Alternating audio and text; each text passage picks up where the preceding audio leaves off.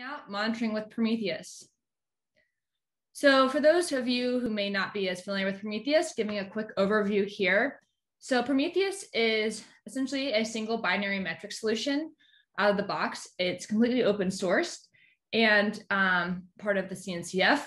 It comes with a tag-based metric ingestion format, as well as a native query language called PromQL.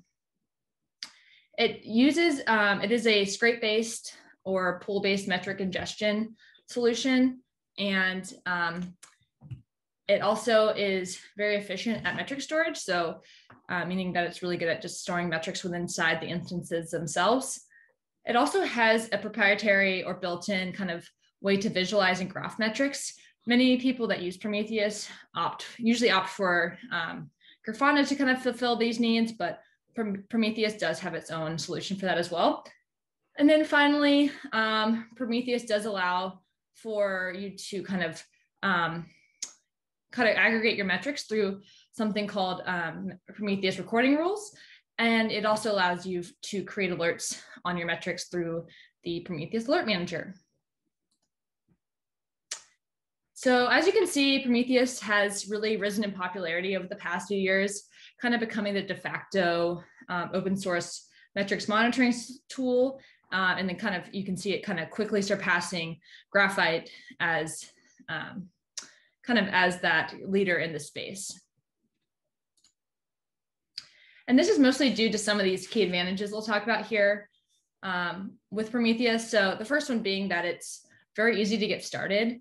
And this is because it basically just has two single binaries, one for ingestion, storage, and querying, and then a second binary that's used just for alerting. So really easy to get started out of the box. In addition, it is the CNCF recommended monitoring tool. So this means that, and this is mostly due to the kind of widely accepted exposition format that Prometheus uses, as well as the query language PromQL, which I mentioned earlier, which has been very widely adopted.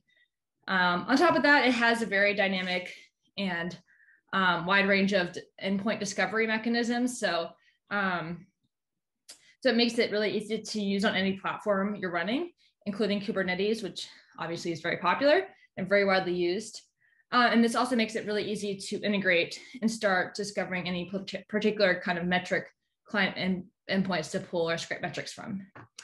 And then finally, it has a wide range of kind of exporters, or kind of integrations, and these they have these listed on the Prometheus documentation, but basically there's over 200 kind of official existing integrations, and these will be found across most major software projects, especially the open source ones. And then there's also lots of unofficial ones that you can use as well.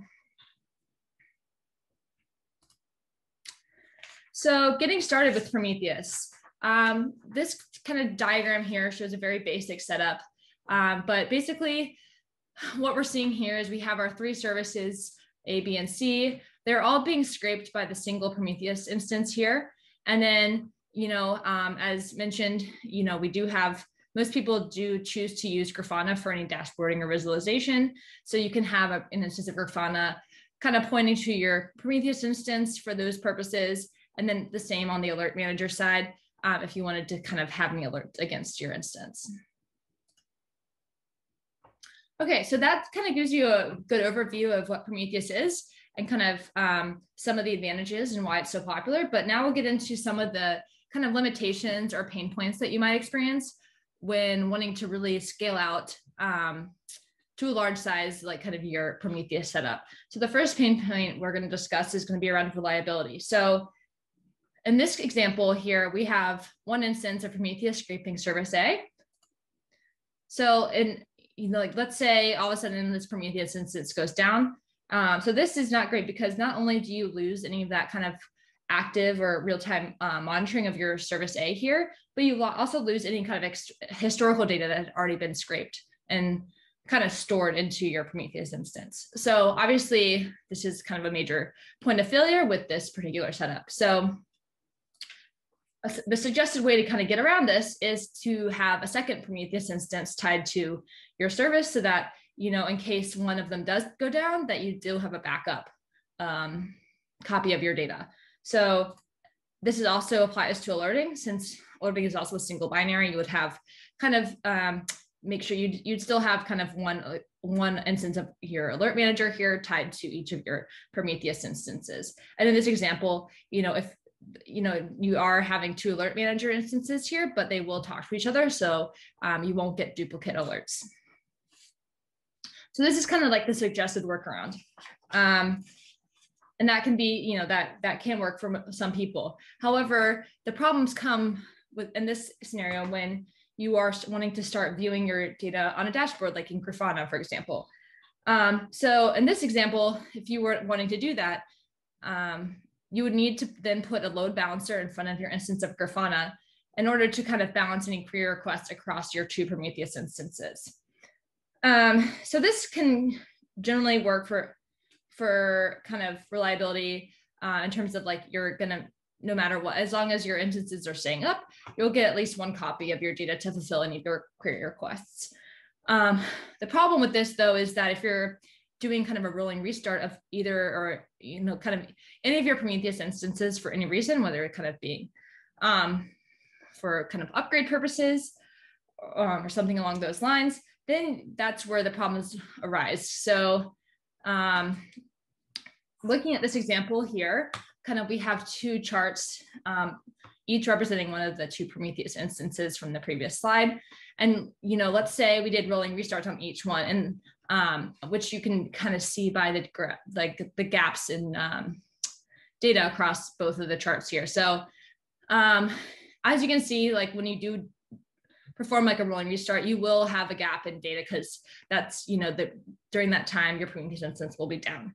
So this can present problems when you are wanting to perform any query or dashboarding on your instances, because with the load balancer, basically you're going to basically get either 1 copy of your data or the other as your result. So this can lead to really inconsistent results because you're not really going to get kind of that full story or that full picture of what's going on. And unfortunately, there is no, I guess, out of the box solution to resolve this and kind of merge your 2 sets of data.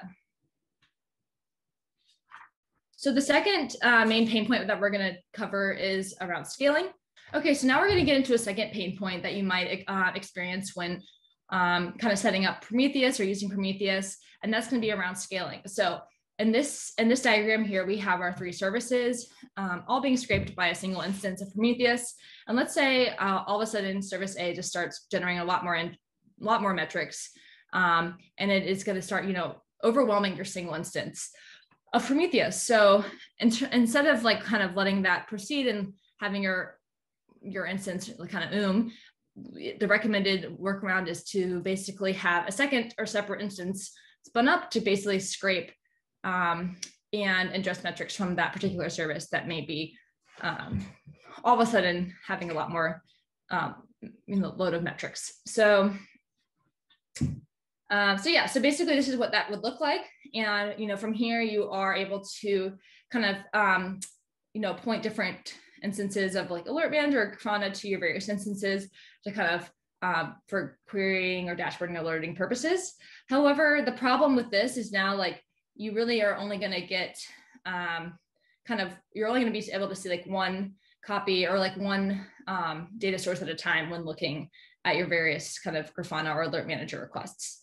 So the limitation with this is that. So so if you are wanting to kind of have a single source of truth and kind of be able to dashboard or query or even alert against kind of all of your data and metrics coming from all of your services, then it is recommended to kind of have a 3rd node spun up. And this is done through a process of federation. So basically by having this 3rd node, Prometheus node, it is going to be taking a subset of metrics from your 2 original instances of Prometheus and kind of having a place that has kind of a subset of metrics across all of your services that you can query from or alert off of.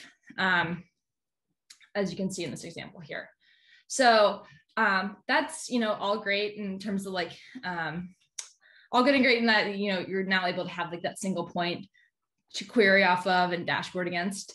However, as I mentioned, this third instance is really only still going to have that subset of metrics. So let's say if what the kind of data you were looking for is not in that subset, you will have to then kind of point or reroute your, Grafana or Alert Manager instances to the appropriate Prometheus instance that may have the data that you're looking for. So this requires kind of that management overhead where you need to remember or know where all of your data lies in terms of like which instance has which data points.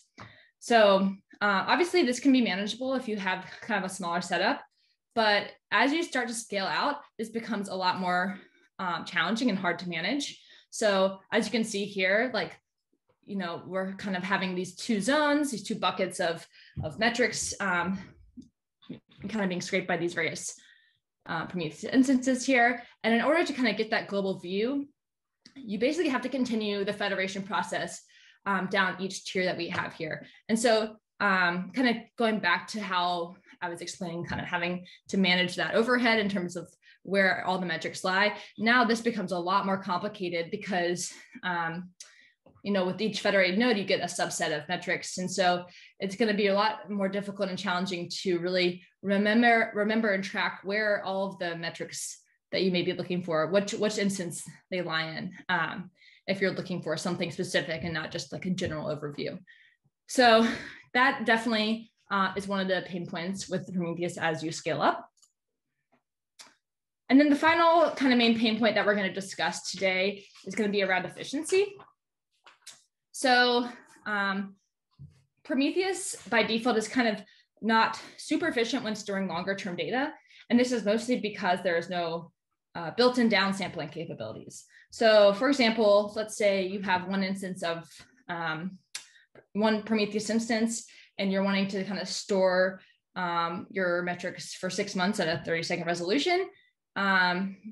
If you were able to downsample this to kind of store at a 1 hour resolution, you would really see this like kind of savings in capacity. So like much more efficient at storing kind of those metrics.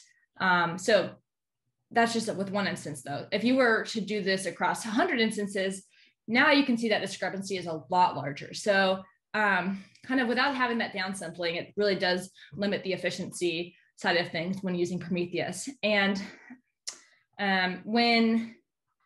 so kind of like the way to get around this with kind of the out of the box version of Prometheus is going to have one kind of instance of Prometheus kind of having that data stored for 6 months at that 30-second resolution, and then kind of having a second instance for that greater resolution period.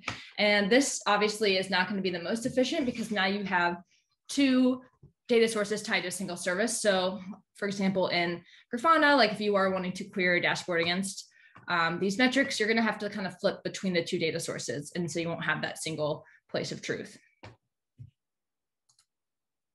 All right, so just to kind of recap what we discussed around Prometheus and its limitations. From a reliability perspective, it's not really designed to handle these availability zone or region failures. And it also has kind of inconsistency with its high availability model. From a scalability perspective, we kind of mentioned or talked about kind of the management overhead required when you are kind of continuously sharding these endpoints across nodes, also known as kind of federation. And then in terms of efficiency, as we just discussed, it's not the most efficient when storing these longer term data at higher resolutions. And that's because there is no downsampling capability. So Prometheus is definitely very aware of these limitations. And they have intentionally decided not to kind of build out kind of solutions for these limitations, because they really wanted to make sure that they remain a very easy to get started solution and offering, which they're so known for to begin with. So kind of in response to these limitations, they did kind of introduce this concept called remote storage. So remote storage is essentially just made up of these capabilities to perform remote read and remote write HTTP APIs. So, and this is where solutions like M3, Thanos, and Cortex come in, because they are all remote storage compatible. So they are solutions that can be used to help kind of resolve some of these limitations that you might see when really scaling up your Prometheus setup.